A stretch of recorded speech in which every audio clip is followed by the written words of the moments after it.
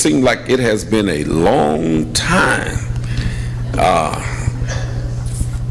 The beginning of 2020 to make it to Bible study tonight.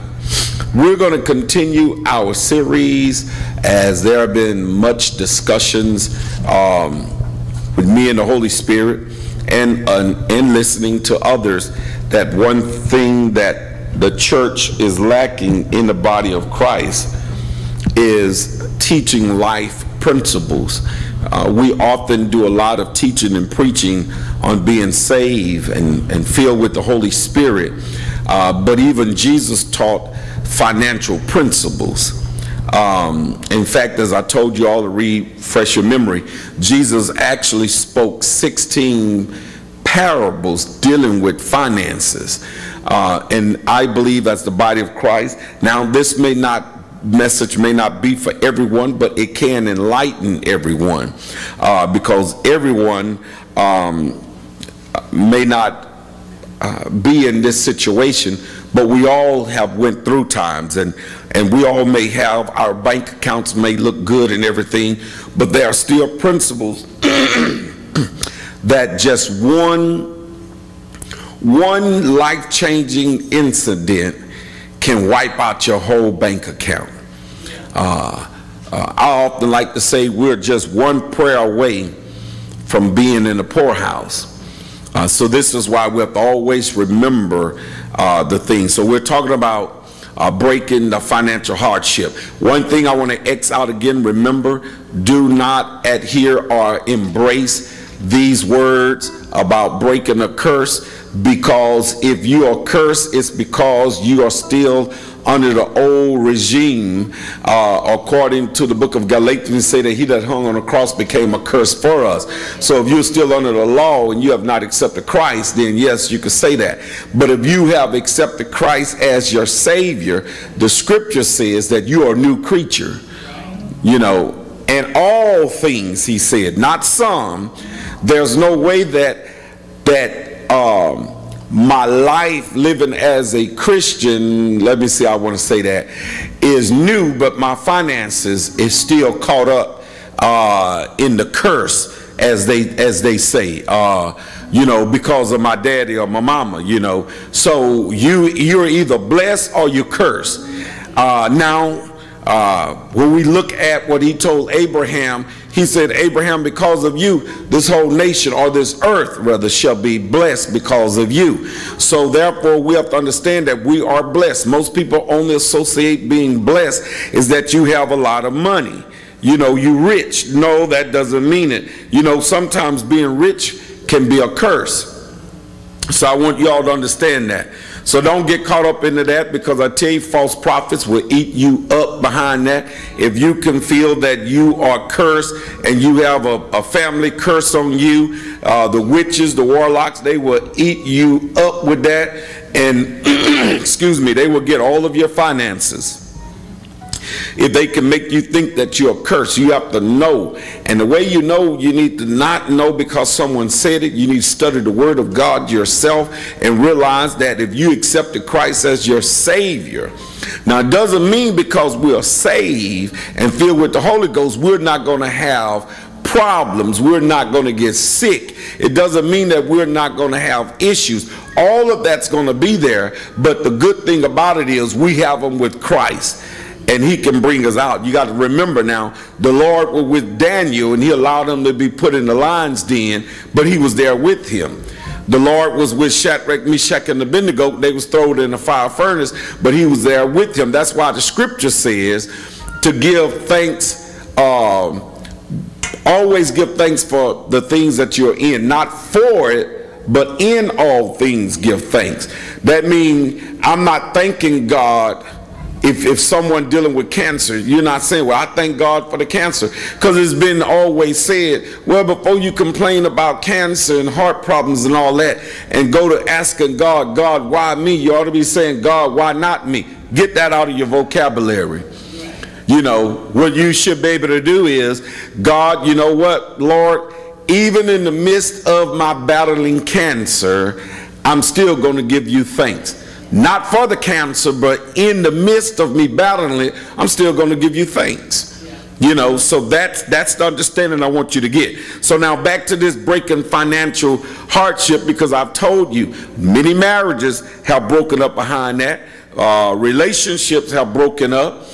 You see in the news every day where either the husband is killing the wife, wife killing the husband, children killing parents, parents killing children, and the investigators know exactly where to start from. Is that they look for the insurance policies, and most of the policies are $1 million or more, and they start tracking from that, and come to find out it was all put in place for money. So that goes back to what the Bible say, that money is not evil, but the love of money. So people love money so much. Now I want to take y'all down a little road, but I'll bring you back. I'm your pastor. Follow me as I follow Christ.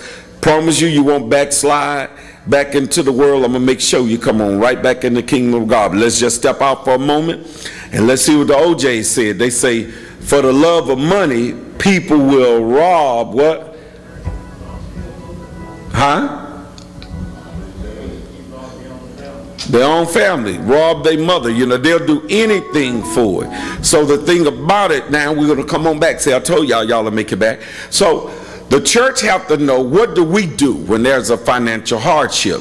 Most of the time when someone comes to a believer that's having a financial hardship, the first thing we tell them is, I'm praying for you, or hold on and trust God. Or we give them that hope. You know, it could be a false hope, you know. Oh, just hold on a little while longer. You know, Lord, you showed me your blessing is on the way. It's coming. God, no, no, no. Because first of all, you need to know what's going on. This person can be a person that has no idea how to manage wealth, and they just wasting it. Let's look at the prodigal son. You remember, he took everything and wasted it all on righteous living. And then when he became broke, nobody gave him nothing. He had to travel all the way back home. So the thing of it is, it's what we're doing with it. Now we're faced with this story tonight that we started this series last year. We was talking about it, how to breaking financial hardship. Because where there's a lack of finances, then there's some hardship. And you need to know what the Bible says. The Bible says that money answers all things. Now, they can say what they want to say. People can say, well, money don't give me happy. That's a lie. Money make all of us happy. Because without money, you can't pay no bills. Without money, you know, I mean, what's your favorite food, Brother Troy? Chicken. Without money, which chicken is the best one? Church's chicken. I like Church's chicken too. The Church's chicken. But without money, I don't care how much he like it. I don't care how much he walk in there and say, I like y'all chicken more than I like Popeye's chicken. I like y'all chicken more than I like Colonel chicken. Y'all have the best chicken in the world. I don't eat no other chicken but Church's chicken. Woo-hoo, y'all are good. And now, can I have a two-piece? When he get that, they still gonna give him a bill. And if he don't have the money, well, you just another person that likes. So Bible say money answer all things. You know, it answers all things. I don't care what it is. If in relationship, if you know, my wife, if she want her hair done, if it ain't no money nowhere to get her hair done, that's frustrating. And you can only brush it and put it back for so long. And perm and roll it. Even they get tired of rolling their own hair, getting under the dryer, and everybody else going, and you see them, they say, oh girl, where you? Oh, I went to such a beauty shop, she good. How much she charge? $75. Okay. Ain't no money there, Troy. And you be wondering why when they washing dishes and all of a sudden you hear a plate slam down a little bit hard and you know you didn't do nothing wrong. She done heard that she want that hair done and there's no money to get it done. The Bible say money answer all things. It pays bills. It keep the lights on. It keep the water. It keep gas in your car. So there's nothing wrong with money. There's nothing wrong with money. And listen, it used to be they taught the best Christian in the world, and the real Christian in the world is that one that's broke and poor. You know, I'm just a poor soldier just waiting. No, that's not what the Bible says. See, so when you learn how to manage wealth, you can handle your financial hardship. See, you won't be the one standing up falsely clapping and shouting and running when they say, we're the head, not the tail, we're above, not beneath, we're the lenders and the borrowers. You know, if you really listen carefully to most people, they get excited all the way until you get to that part of it that say we're the lenders, not the borrowers. They get quiet because they don't have nothing to lend. So it have to be changes. I used to be one of those people until I had to make some changes. I had to learn about money. I had to learn about wealth. I had to watch what Jesus did and how they did in the Bible, because the biggest frustration that men will face if they die away from this world and don't leave their family in a good position. Because the Bible say any man that taketh not care of his family is worse than an infidel. You know, my grandmother used to always say, if you have to go pick up cans, go do something. And it's been proven. A Korean guy that I had the pleasure of meeting one day, every day his job was getting up at 4 in the morning. He'd come back in the evening with bags of cans, and at the end of the month, when he sell his cans, he have $1,500. So there, I told you all last week, you know, finding out what you have for oil. And that's what the story tells us in 2 Kings chapter 4, verses 1 through 7, is that this woman had a problem. Now watch this. This was not someone in the world. This was, we would say, a Christian. He was a prophet of God, prophesying to people and telling them what the Lord said, prophesying and telling the people the future and everything. He was a prophet, but yet, that's bringing us back to us. We are Christians, but yet we are, not all of us, when I say we, I'm speaking to wherever it falls at. We can be, because I was there before, we can be dumb when it comes down to money matters. Even Jesus told his disciples, you all need to go back to the world, and you need to go back there and watch them, because children of darkness, or the children of this world, is more wiser that when it comes down to money matters than the children of light. You know, it's because we have been told and have been taught and have been put in our mindset, oh, we believers, we Christians, God gonna supply all of our needs according to his riches and glory. So you don't have to do nothing, just spend, spend, spend, spend, spend, spend, and be happy and get all the stuff, all the stuff, all the stuff, all the stuff, be happy. That's a lie. You have to be wise with money, you know. Even and then some of us won't spend nothing. Now you have to spend something. You're gonna have to spend something. That's what keeps the economy going. You know, and then but the reason why I say you have to understand how to manage wealth, because there are some people who just won't, they're so tight they won't even buy a piece of bubble gum. And they putting everything up, and Jesus talked about that too. You know, what profit a man to gain the whole world and lose his soul? Don't become so addicted to just making money until you just feel I got to harbor all the money. That was one of the things we spoke about Sunday when Jesus was talking about the young man that say, you know what, I'm gonna build me a bigger barn, you know, to put all my stuff in. So we have to balance. There has to be a balance. Even when the balance came, when they looked at Jesus and they told Peter, say, your Lord, he don't pay tribute to see. Jesus said, you know what? Peter, go fishing. First fish you catch, look in the mouth, get some money out, and get some for yourself. And he said, give unto Caesar what is Caesar, and what unto the Lord, to the Lord. So now we to this story again in 2 Kings chapter 4, the first 7 verses, where this woman's husband was a prophet. Everyone shout, he was a prophet. That lets you know, children of God, we have to learn money matters. He was a prophet, and he was a good prophet. He was a powerful prophet, but he was dumb when it came down to money. And watch this. The Bible said he died, but when he died, he left a mountain of debt. And now here come the debt collectors. You do know it used to be said, when you die, all of your bills is taken care of. I don't believe that. I don't believe that. Because they'll tell you in a minute, Daddy died, if he got some bills, they're going to be calling. They want their money. If you don't watch it, they will hold you accountable for it. He died, left his family in just booming shackles. The money collectors came. And they say, hey, you don't have our money? Okay, here's the deal. Here's what's going to happen. Since you don't have our money, we're going to take your children. And they're going to be put in slavery. In other words, we're going to get our money worth out of them. So she began to cry and weep. And the Bible says that she ran to the prophet. She ran to the prophet. Now her husband was a prophet. She had to go to the other prophet.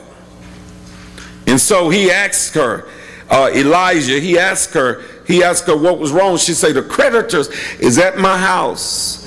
And they're going to take my boys. They're going to take my children, put them in slavery. So what shall I do? That's why you need to always, regardless. If I'm never here no more, God may call me to glory, or may move me to Thailand or wherever. Hope you don't, God. But if that happens, whoever the pastor is, you have to trust. If you know your pastor, trust your pastor. Well, if you need to get to know your pastor, trust your pastor. So when you have those issues, see, here's the point of it is, and I sit back and this is what I observe. When people have problems, they go to everybody in the congregation or the neighborhood or the friends or the family for advice. And nothing ever gets better. And by the time they come to the pastor, or we can say preachers, because all the ministers here are part of the clergy here. But we're just saying the pastor for now. By the time they come to the pastor, Brother Troy, it's over with. It's devastation there. There's nothing can be done. Now they want the pastor to work a miracle.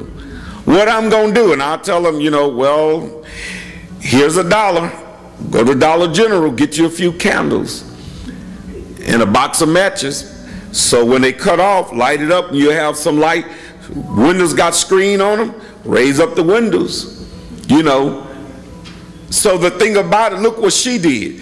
She didn't go to her family. She didn't go to her neighbors.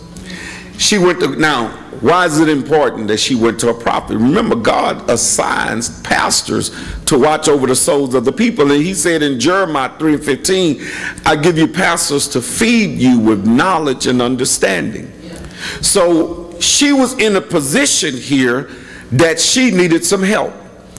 Now, he could have just thrown some money at her and say, here, but that wasn't going to resolve the issue. She could have walked away and say, man, I went to the prophet, told him my husband served him to the day he died, and my husband was faithful to him, and I was even, because the scripture says that she was even there. Let's read it. Now there cried a certain woman of the wives of the sons of the prophets unto Elisha, saying, that means it was a whole lot of them there. Thy servant, my husband, is dead. Letting them know.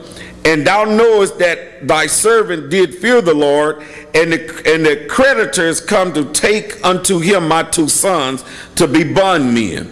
Now notice, she could have went, and I don't know, the Bible didn't say she did, but I'm gonna go with the script. She could have went to any of the other prophets' wives or any of the other prophets. She could have called a meeting and say, hey y'all, what can y'all do for me? My husband died, But the Bible says she went to the pastor, because this was one of his prophets. She said, thy servant, my husband, is dead. So her husband was a prophet. He was a servant unto Elisha. And thou knowest, and she said, look, my husband feared the Lord, and the creditors come. And Elijah said unto him, what shall I do for thee?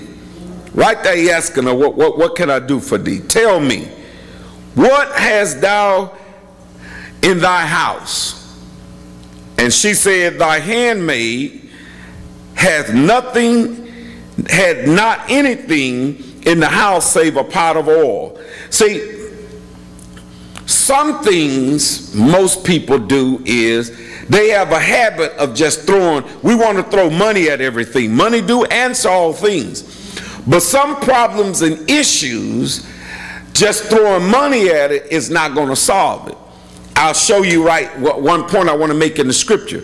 When he said, well, what is it I could do for you? She could easily say, well, if you just pay off the creditors, then my 2 sons won't be taken. That would have took care of that issue, to pay off the creditors. But what about tomorrow. She still have to live. What about the day after that? There's still going to be bills. That's why I tell people, when you pay off your house, I know, Brother Clyde, if y'all don't mind me asking, y'all paid off a house before, right? Once you paid that house off, did that count? We're not talking about, well, we're not talking about the lights, but you paid the house off. Did that cancel any money that you didn't have to give no more money to that house? Still got to pay taxes.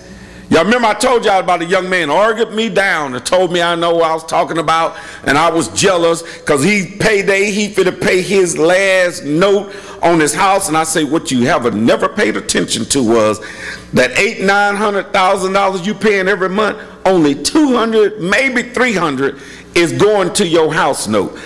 Everything else is called taxes. I didn't know what I was talking about because I'm still paying on my house and he finna pay it off. Well, not long after that, I told him dollars and cents of what he's going to have to make sure that he have coming in his household every month, so at the end of the year he can pay them taxes. And when he got through figuring out, he went home and come back. He had to come back and repent. He said, you know what, you sure right, man, I didn't even know that. Why they lie and tell people you done paid your house? Well, you did. You paid off the loan. But what they didn't tell you is you're going to pay taxes until you're 65. And if you planning on giving this house to your children, then I suppose you tell them, or either you keep paying the taxes, because when you stop the taxes at 65, it doesn't stop. Remember I told y'all, same scenario. He died, but the creditors came. I say, because you get free taxes and you may get it until you're 75 and you die. When your children or whoever, if your children inherit this house, they gonna look for them to pay them 65, 10 years of taxes. And if they don't pay them 10 years of taxes, then they're gonna take it. So the thing about it is, here this woman is, she's saying, look, and that's why I say, as Christians, I don't think we as leaders and teachers have done the body justice. It's because we focus so much on telling them what you can get from God and save and sanctify. We need to be teaching, while you're living, we need to be teaching you principles on how to live. See, if you got a light bill need to be paid and you want a pair of shoes, don't get the shoes. You know, well, Pastor, I understand that. Well, let me tell you what you don't understand. Don't go get the shoes and then put the rest of the money on the light bill. Pay your light bill. You already have shoes, but if you want to keep them lights on, you can walk out there with your oil. Here, I'll give you some. I got some right here. You can pour it all over your meter. That meter ain't going to be anointed. All the man gonna do is just come there, unhook it, wipe the oil off, turn it off, and you know what? No, they don't have to do that no more. Right there from their desk, they just hit the button and snap, your lights is gone. You have to be wise when it comes down to money matters. You know, pay yourself. If you don't do no more than put, and I know it worked because I did it, you can put $20 every 2 weeks aside in stocks or something, or just get you a little money, a money box at the house if you have self-control. Because most people put $20 in their payday and say, oh, I'm starting off with 20. I got 20 in there. And by 2 days later, they like, you know, I need that 20. I'll put it back payday. And yeah, you put it back, but now where the other 20? Because you should be putting 20 every payday. I did this for so many years. I put it in there every pay period. I was letting $20 go over into my stocks and bonds. When I left, let me tell you something. And I went to work every day. Here's what I want you all to know. My retirement kicked in at 50 years old. Okay? My retirement kicked in when I was 50. I quit my job when I was 48. When I had, but that's only because, let me get that right, because some preachers watching and saying, I'm going to do the same. No, this is something God was dealing with me for years, and I didn't want to do it. God had to really show me that it was him doing it. and I walked away. But see, I didn't just walk away and say, no, no, no, no. See, I had money in stocks. I went to work every day. I had vacation and sick pay and all of that. So you have to plan this stuff. See, you have to plan it. And that's the whole part. So the thing about it, she said, what can I do? So he said, okay, what do you have? She said, you know what, I have, only thing I have in my house is just a pot of oil. Remember I told you all this? You have shoes you ain't wearing. Troy, I still got that deal for you if your wife want to do it. Y'all, I'm going to pause for a station identification. Right now it's a commercial break. Troy, I still have those boots and shoes I was telling you about. Your birthday was when? Today. Yes, today, right? Yes.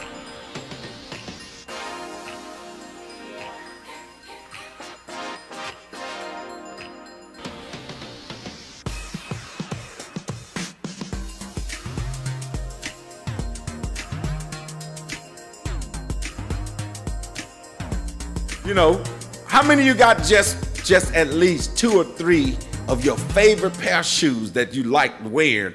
If you had to make a choice, you only got a few pair of shoes you like to wear. Let me see your hands. Now, how many you have that your favorite ones, comfortable, that you like to wear? 3, 10, 7. Okay, now, how many? Somebody raise their hand over here. No, 7. Now, how many shoes you have total? Yeah. About 30. But she only like to wear 7. So that's 23. So she come to me. She's this woman now. She come to me and she say, you know what? Your prophet is dead. And now how many pair of shoes you have? 30. What's your favorite pairs you like to wear? I have 7 of them. Okay, put them to the side and take the other 23 and sell them. Have a garage sale.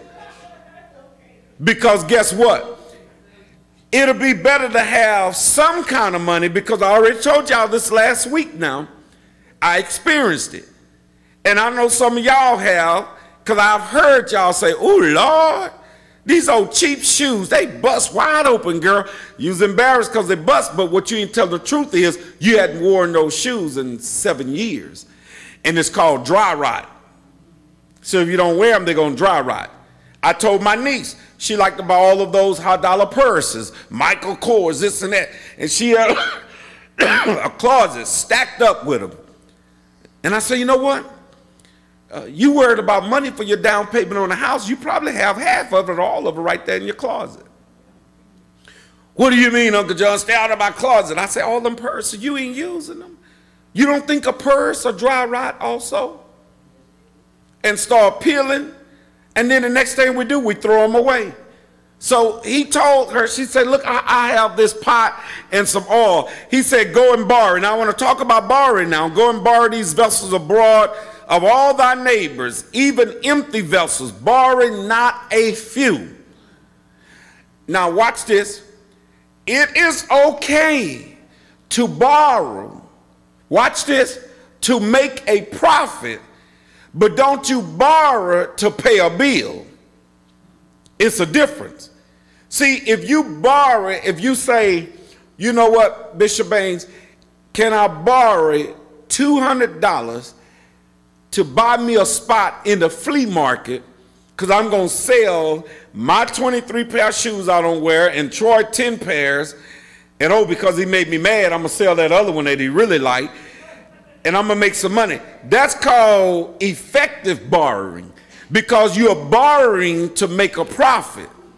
And that means you're going to pay me back. But now if you say, if I borrow $200 to pay my light bill, I'm going to tell you no. So why would I not lend my sister $200 to pay her light bill? Bishop, you are a horrible pastor. Shame on you. Her light bill need to be paid, and you wouldn't lend her $200 to pay her light bill, but you'll lend her $200 to go and rent a spot to sell some shoes. Exactly.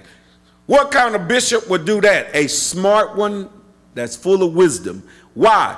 if she borrowed $200 to pay her light bill, she's not going to be able to pay me back next month because she got another light bill. So why am I going to stick my money out like that? But I'll tell her, yeah, I'll lend you the $200 to go and get that spot in the flea market to sell your shoes. Why? Because she's going to make, and I'm going to tell her out of the 23 pair of shoes, now you need to make sure that when you sell them, don't just sell them and say you happy you made $200, baby. You need to sell them for more than that because $200 comes back to me. And I'm going to want mine. You just been and got rid of your shoes. Yeah, because look what he tells the woman. He said, go and borrow, he said, borrow a lot of them. A lot of them. Go borrow vessels all abroad and bring them. And when thou art come in, shut the door upon thee and thy sons, and thou shalt pour out into all those vessels, in verse 4, and thou shalt set aside that which is full. So he starts talking. Let me tell you something. Let me drop this because y'all missed it. Y'all missed it. Y'all probably missed it. You know, y'all pretty wise. But y'all don't understand what happened here. See, miracles are there when you are obedient to the word. Now you have to understand something. If you go back, he asked her, what do you have in your house? She said, all I have is just a pot, one pot of oil. One pot of oil is all she had. So watch this. He tells her, go and borrow a lot of pots from your neighbors. Now watch this. And when you come in, I want you to shut the door. He gave her specific instructions. Come in, close the doors, and pour out into all those vessels, and thou shalt set aside which is full. Now, number one, there's your miracle. She only had one pot with oil in it, but she went and borrowed all of these pots, and because she obeyed it, God allowed a miracle to happen because every pot was filled. It kind of almost sounds like the other part went on with the widow woman in Zarephath that fed Elijah. Now this is a different miracle. This is Elisha, who was a prophet under Elijah. Elijah did it with the widow woman at Zarephath, and all he asked her to do was feed me. And she said, but me and my son gonna die, feed me. She said, but you know what? At whatever you say, I'm gonna do it. And God sent a miracle. Here's now Elisha, and God sends a miracle because all of these pots are full now. Now watch what happens. And it came to pass when the vessels were full that she said unto her son, you got to catch this, bring me yet a vessel. And he said unto her, there is not a vessel more. And watch this, what the Bible say. And the oil stayed. In other words, it stopped. See, if your capacity is not big enough, then the miracle will shut off. The miracle will continue. Oh boy, right there. Can I just have a little key right there and E? And I'm not gonna hoop, but just an E, just a E flat, like one of them preaching cards in E. Yeah, see, because y'all missed it. Watch this here. As long as she had enough pots, the miracle continued. When there were no more pots, and he told her in the beginning, you don't desire, see, watch this here. He told her in the beginning, in verse 3, when he told her to borrow them, what was the last thing he told her not to do? He said, don't borrow just a few. But she probably thought, oh, I have enough. This ought to be enough. Because she was probably looking at the pot and the oil she had and didn't understand. As soon as the pots, there were no more pots, the miracle stopped. What am I saying? When your capacity to believe and trust God is no longer available for God to show you his power, then it stops. It stops. You know. And that's why you have to dream bigger. See? You have to think bigger because you can't put your limit on God. It ought to be saying, you know what? Oh, you know what? Handmade Candy by Jordan Clark. Oh, you know what? I could get one store. Why not 2 stores? Why not 3 stores? Why not a franchise? Why not one in every state on the continent? Why not? You see what I mean? As long as you believe God and trust God and you have the capacity, God can do it. But God cannot continue a miracle where there is a limited capacity. Don't you know the Bible said that they limited God with their disbelief, and miracles could not be performed? Even with Jesus, there were things that Jesus couldn't do. Not that he didn't have the power to do it, but it was because of the belief of the people. So you all been limiting yourself. You've been limiting God. Oh, God, you know what? Thank God I just got a job. I'm a security guard. Why not work to get your own company? Why not work to get why not believe God for a franchise? I'll tell you the reason why, Brother Darrell, we failed to do that. It's because we can't just believe and sit there on our fannies and think it's going to happen. No, you have to work to do it. See? Don't ever think you just believe in it happen. You have to work to do it. Yes. Okay, so I have a question about that. So you always say, why not believe God for your business, whatever. But what if that's not what you want? What if you don't want to be a business owner? Well, that's self-explanatory. That's self-easy. Why would you believe for something that you don't want? I'm using that as an example when I'm talking about businesses. But I'm talking about the capacity of your thinking. It doesn't have to be a business. It's up to you, you know. But I'm saying when you limit God and you stop it, this is what happened to the woman. The prophet told her, you go borrow, and don't borrow just a few. You go beyond your capacity of thinking. She probably was thinking, well, you know what? Wait a minute, this is all I have. That's all I could. No, find some room. If you got to take the bed out the house, throw the bed out the house, that's space. She could have put the jars under the bed, on top of the bed, stacked jars on top, just capacity. The scripture says when there was no more pots, the oil stopped flowing. Verse 6, and it came to pass when the vessels were full that she said unto her sons, bring me yet another. And he said unto her, there is not more vessels. The oil stayed. Then she came and told the man of God, and he said, go and sell. Okay, let's do a flip on that. Let's say that you have done all you could do. Now you done reach your capacity. She didn't just sit there. She went and told the man of God, okay, that's it. Everything is filled. Now he gives us some more instructions. He said unto her that I need you to go now.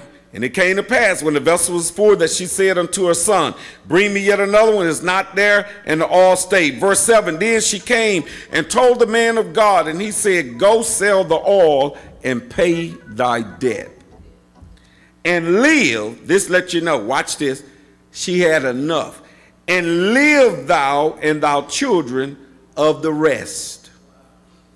That means that she had to have a lot left, because he never talked to her again about working, but he said, you and your children live on the rest.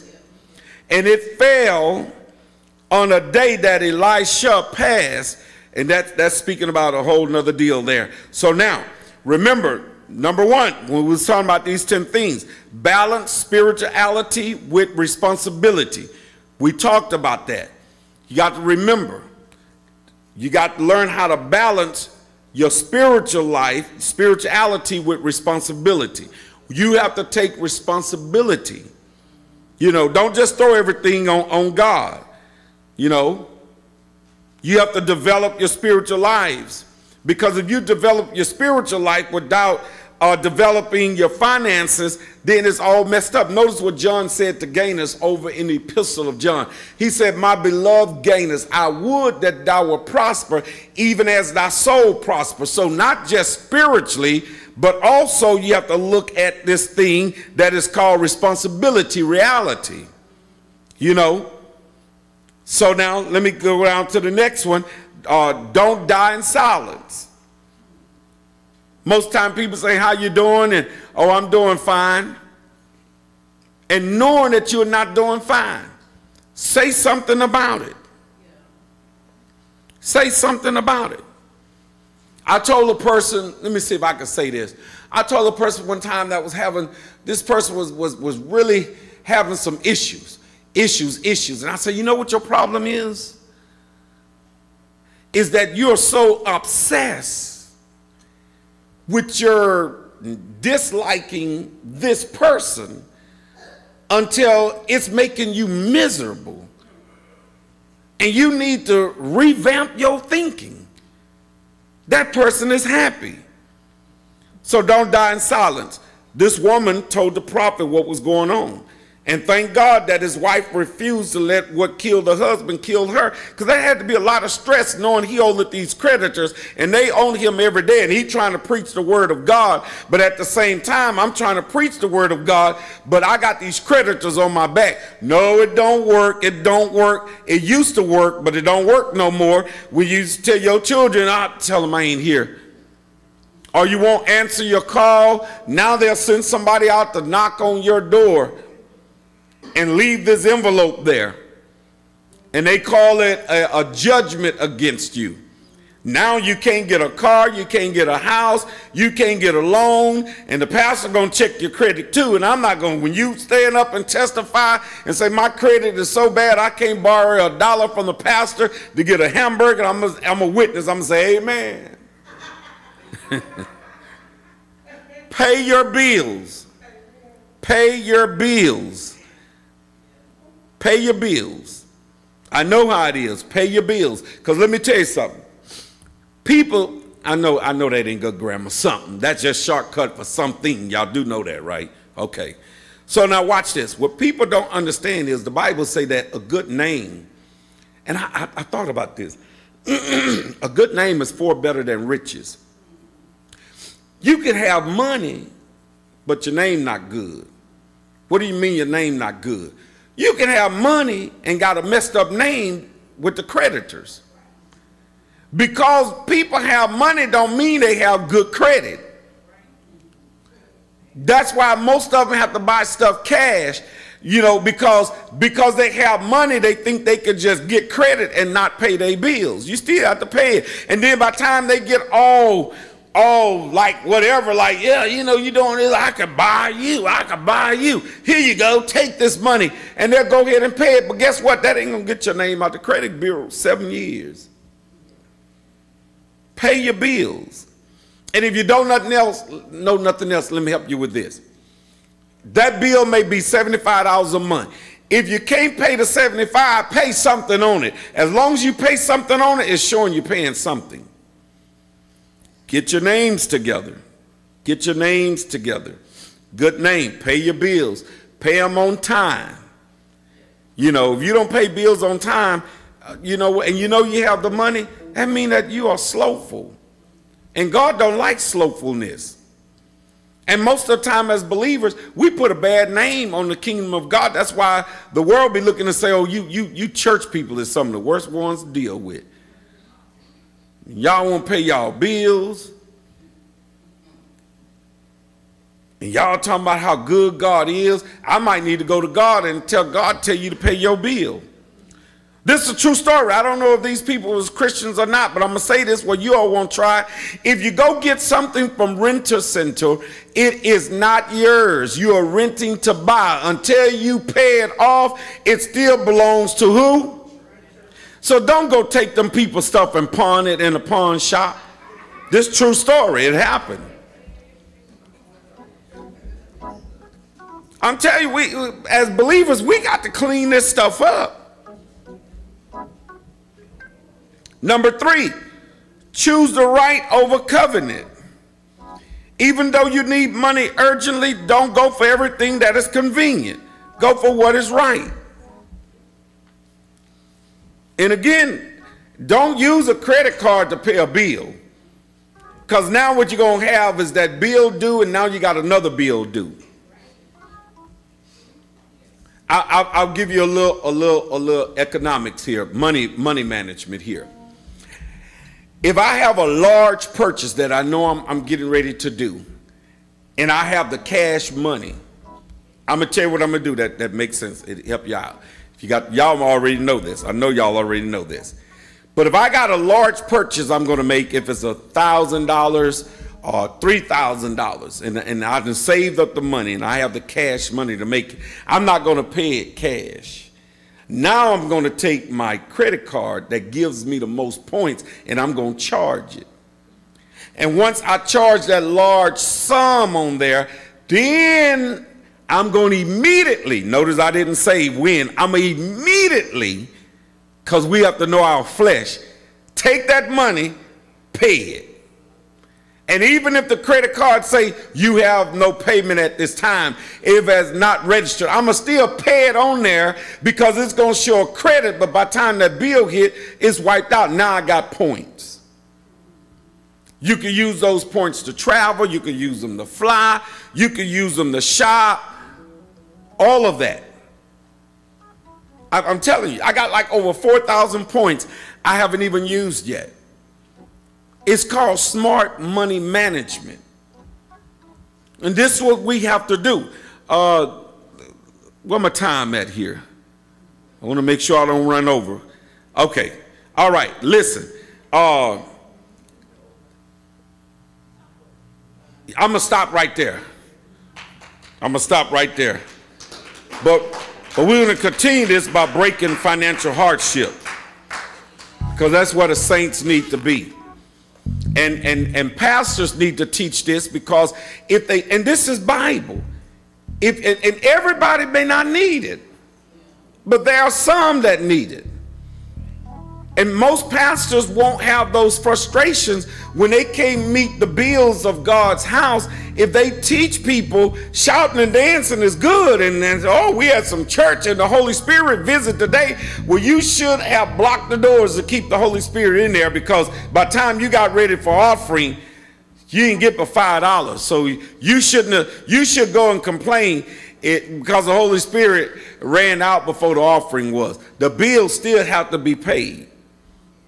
You know, so you have to understand that, people of God. You have to teach them. Parents, you need to teach your children that.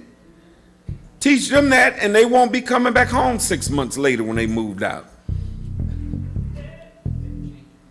Or they won't be coming to you saying, I don't know what I'm going to do, mama. My house note is due. I don't have the money. Well, Billy lost his job, and it's kind of hard. But wait a minute. You just went out to eat with the Antoines, and I saw your bill. You and Billy spent $150, and then the weekend you went out to eat with